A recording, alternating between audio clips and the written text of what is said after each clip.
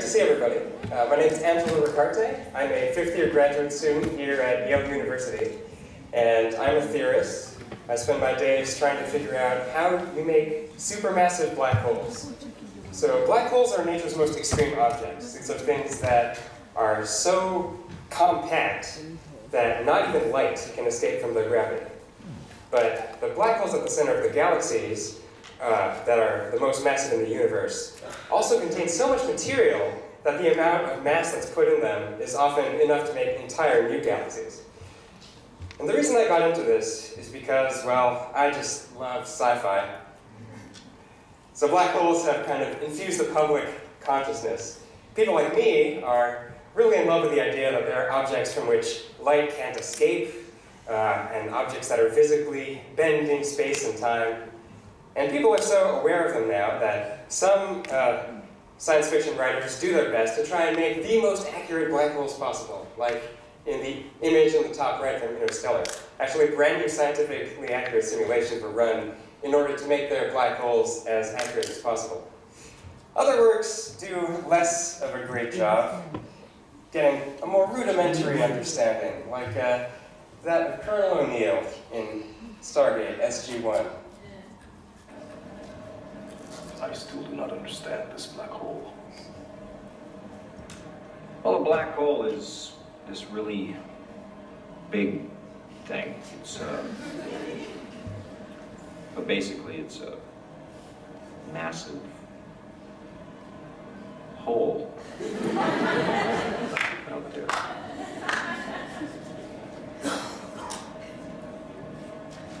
I see.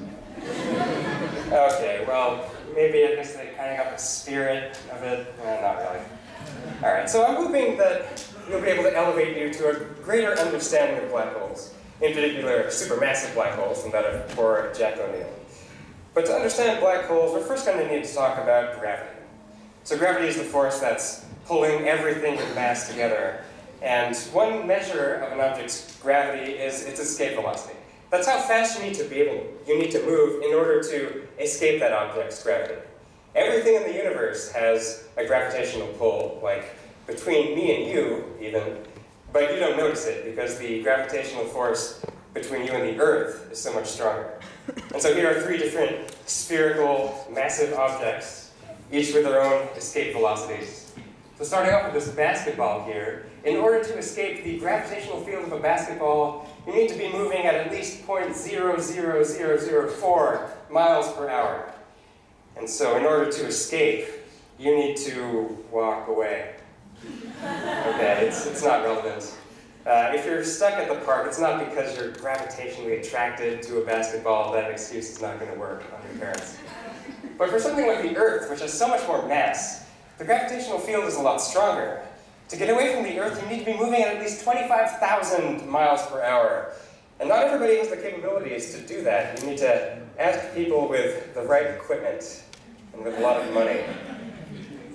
Eventually, if you pack enough mass into a small enough space, you end up with something that has an escape velocity equal to the speed of light. And if you try and get away from something like that, well, then you start running into problems. One of the fundamental principles in Einstein's theory of relativity is that nothing can travel faster than the speed of light. It's a universal speed limit. And so that means that anything that makes it into a black hole is trapped inside of that black hole forever. It becomes part of the black hole. So you somehow need to crush something with mass to a small enough volume. How small do you need to make something? Let's start with something like the Earth. Actually, you need to make it very small indeed.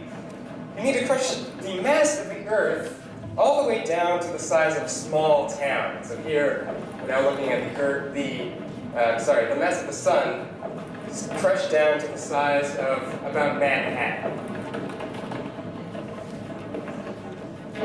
So anything can, in principle, become a black hole if you make it into a small enough volume. For the Earth, it'd need to be about this big. As big as this dollar coin here. But for me, those are really puny black holes. I'm interested in the supermassive ones. This is the central black hole of the Phoenix cluster compared to the solar system. Let's take a look at all of the suns that are packed inside of this black hole. I think that's a lot of stars. Actually, we're not even close. There's so many more stars packed inside this thing. Okay. Not we need to keep going. Increase the scale. Surely we're almost there. Good Lord. Okay, so this thing has 20 billion suns worth of mass, crammed behind the event horizon of the point of no return of this black hole. And to show you what that amount of mass usually looks like in our universe, here's the Large Magellanic Cloud. It's a galaxy. That amount of matter is enough to make something that looks like this, full of stars and planets, maybe even life. But for some reason, the universe decided to cram all of that into a black hole in that previous case. All right, so far I've told you all about black holes, but I haven't proven to you that they exist. And how can you possibly know about them if I said you can't even see them, light can't escape? Well, the best evidence for black holes comes from the center of our own galaxy. And astronomers like Andrea Ghez at UCLA have been pointing telescopes for decades, tracking the motions of stars. Each of these colored points represents a star that was observed by the Keck telescopes on Mauna Kea. And here, starting from 1995, she's been busy pointing year after year at the same spot at the center of the galaxy. And when you put together all of these years of data, you realize that all these stars appear to be orbiting around some mysterious, invisible object at the very center. You can analyze the orbits, and it turns out that whatever has got these stars in its grip has a mass of 4 million times the mass of the sun, confined to a tiny space in there that's less than at least a few hundred times the distance between the Earth and the sun. Now, for this black hole at the center of our galaxy, you need to know exactly where to look, because this thing is dormant and invisible. Other galaxies have black holes that make themselves a lot more obvious. This is the Centaurus A galaxy, and at the very center there's something shining really brightly and even emitting these enormous jets that are stretching out across the entire length of the galaxy. And that's because this has what's called an active galactic nucleus, or an AGN. There's a black hole at the center towards which there's a lot of gas that's falling. And when matter falls in a gravitational field, like this tennis ball here, it gains energy, it gains kinetic energy. And we've got a lot of kinetic energy from things coming in a disordered fashion from all sorts of directions. That generates heat. And a lot of heat from a really strong gravitational field, like that of a supermassive black hole, causes whatever's falling in to shine. So you can see the light of the material before it gets into the black hole, affected by the gravity of the supermassive black hole. And we think that shining black holes like these are important for understanding how galaxies form. So how do you make a monster like these supermassive black holes? Well, we think in the very early universe, we started off with black holes that were less massive. Let's call them baby black holes, or seed black holes. In the very early universe, there are different ways that we think that the first black holes formed. We're still unsure about the details, but there are a few different theories. Our telescopes can get quite probe the really small masses and really early times that are needed in order to fully understand this problem. But one way that we know that is a surefire way to make black holes is by taking the first stars and blowing them up in supernovae. We know that happens even today. The most massive stars in the universe will blow up when they end their lives, and the cores can no longer support the gravity of their own mass, so they collapse into black holes. And that'll make a black hole that's on the lower end of this mass range. But we need to get to something that's millions or billions of times the mass of the sun, so it could be helpful to start off with something a lot more massive. Maybe something like 100,000 times the mass of the sun. So one way you might do that is by a process called direct collapse. And perhaps the very first enormous gas clouds in the universe collapse under their own weight to make black holes directly, skipping the star stage entirely. And it's possible that that with the right conditions, you can end up directly collapsing a black hole that's about 100,000 times the mass of the sun. There are many other processes, but one that's kind of in the middle is a collisional runaway inside of a star cluster. So maybe you start off with a whole bunch of different stars, but they all collided together somehow to make a big star that then blows up and leaves a black hole in the middle of this mass range. So now that we have something that's a baby black hole, or a black hole seed, as we call it in the field, we still need to grow it by an enormous factor, by at least a factor of 10,000, to get to 1 billion solar masses. So how do we do that? Well, if you look at smaller black holes, stellar mass black holes, there are a few of them in the galaxy that we know of that are siphoning gas away from companion stars that they're orbiting around. The gravity of the black hole on the left is pulling the outer envelope of the star on the right into something that we call an accretion disk. And basically it's spiraling into the black hole the way that water drains down your sink, making it into the, past the event horizon at the very center. So if this is what happens on stellar mass scales, then supermassive black holes probably do something on galactic scales. And indeed, that is what we see. Supermassive black holes devour the gas from their host galaxies. Here's an image from the Hubble Space Telescope of a galaxy on the left. And if you look in the radio, you can see jets like you saw in the previous picture, and also from Centaurus A before. And also an accretion disk of stuff that's slowly swirling into a supermassive black hole. So in the field, we call this the feeding problem, figuring out how to get gas to a supermassive black hole. And the fact that this is a problem may surprise some of you. It's a common misconception that black holes just suck in everything, and that eventually everything will be inside of a black hole. But actually, matter is happy just orbiting around and around a black hole forever, like those stars that I showed you near the beginning. In order to get something into a black hole, you need to disturb the orbits somehow. And we're still figuring out exactly the processes by which the universe typically does that. But one surefire way to do that is to take two perfectly happy disks of galaxies and collide them together. And we think that this happens in the universe pretty often, a lot more often in the early universe. But in about 4 billion years, our own galaxy, the Milky Way, is going to collide with the Andromeda Galaxy in a similar fashion, although that's the subject of an entire other talk. And when that happens, the nice disks of gas that you start off with get disturbed. The gas collides with itself, and a lot of it makes it to the very center of the galaxy, where there exists supermassive black holes ready to eat this new gas supply. Eventually, the two galaxies merge into one more disorganized elliptical galaxy, and the system relaxes eventually. And we started off with black holes at the centers of each of these galaxies. So we think that the black holes themselves will also eventually merge. This is another way to grow supermassive black holes. Just feed them more black holes. So this is a natural process after a galaxy merger, although we're still working out the details on exactly how long it takes between a galaxy merger and a black hole merger. Because you've got to get past a very large range of physical scales. When that happens, the space-time is so warped that the black holes, while they're merging, emit gravitational waves.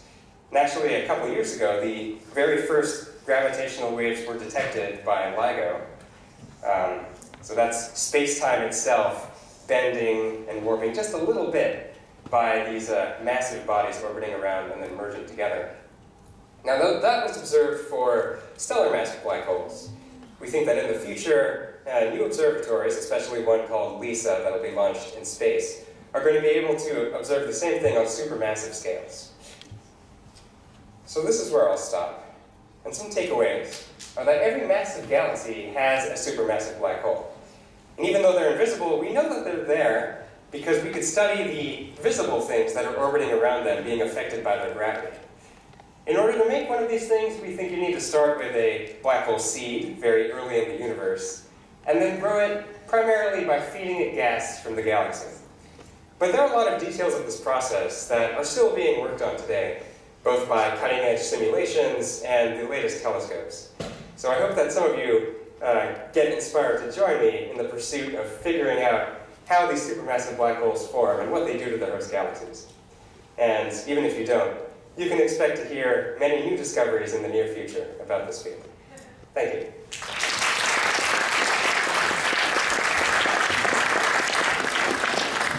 Okay, any questions for Angelo? I know some of you, we got a lot of questions for this one, so just know that if your question does not get heard, all the speakers will be around after the talks, and you can just come up and talk with them. If you haven't gotten your stickers yet, that would be a great opportunity to get your last few stickers, is by asking questions of our presenters. How do you measure the mass, or like how many suns would be inside of a black hole? That's a great question. Let's turn off. Seems odd. Hold on. All right. Well, at least it lasted exactly as long as that. All right. So, like with the stars before. All right. Well, like with the stars that I showed orbiting around the black hole at the center of the galaxy, you need to measure the velocities, how fast things are moving inside of the gravitational field. Now, for black holes that are farther away than the one at the center of the galaxy, it's more of a bulk measurement of a whole bunch of different stars. But the idea is that if you have a stronger gravitational field, things are going to move a lot faster. Whereas if you have a weaker gravitational field, things will move slower until, if there's nothing at all, no gravity will cause something to just basically stay at rest. And so if you know how fast things are moving and how far away they are from the thing that's gravitating, you can maybe guess at how massive the thing is.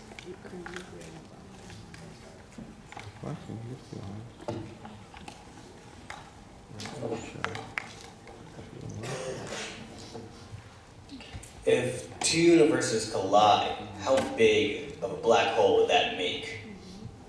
So first of all, those were two galaxies, not universes. Yes, but like universes are bigger types of galaxies. So if two universes themselves collided, would it make a supermassive black hole? Okay, so the universe contains everything that we could possibly observe, and as far as we know, there's nothing else for our universe to collide with in some extra-dimensional space. So I can't really answer your question. I could tell you more about galaxy collisions, though, if you want. Okay, then never mind. All right.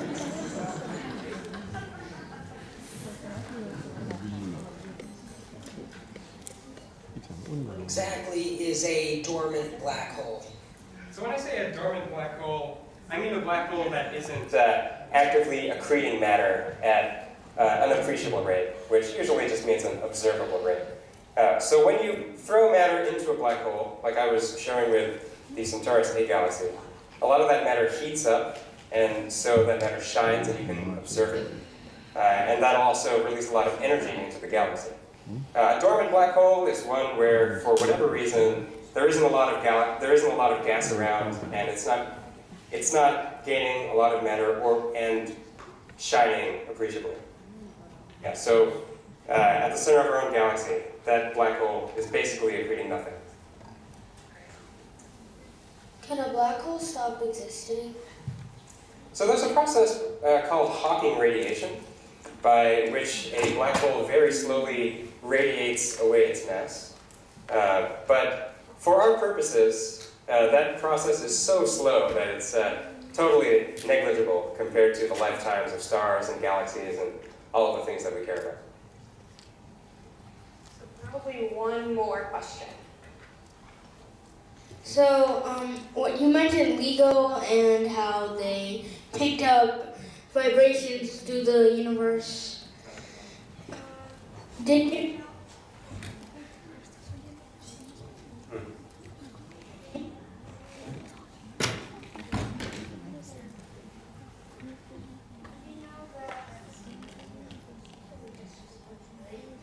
Did you know that it also picked up two neutron stars? Yeah, that's right.